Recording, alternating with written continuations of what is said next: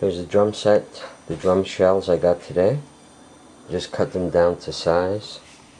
That one there is a 7 by 12. I just cut it.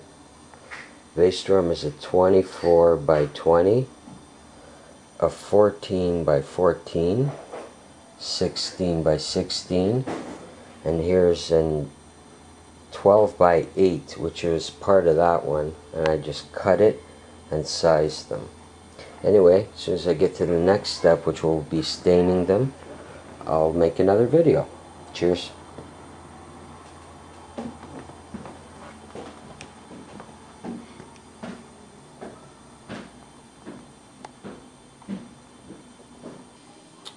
Here are the shells that I'm building, that I'm using to build my kit. They're all 6-ply maple Keller shells.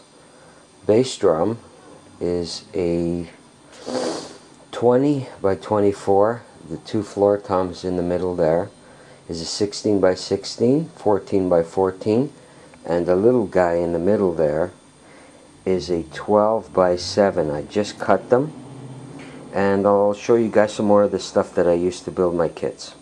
Cheerio.